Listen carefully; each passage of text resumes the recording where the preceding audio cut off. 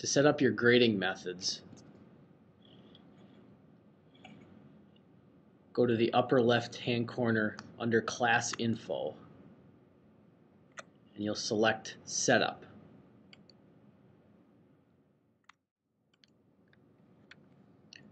In Class Setup, select a class to edit.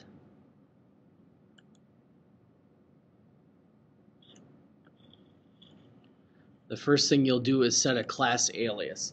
This will be the name that students and parents will see online. Use the class's name and the hour it takes place.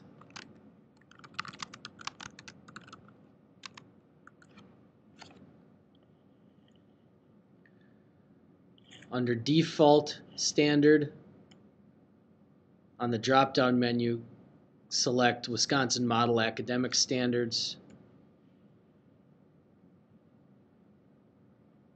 Your subject and the level that you're teaching. On the far right-hand side, you'll be able to select a grading scale.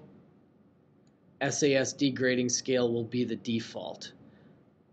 Another video will show you how to create your own grading scales. Make sure all the grading periods that are applicable to this class are checked. And if you're team teaching this class, you can select that under Contributing Teachers.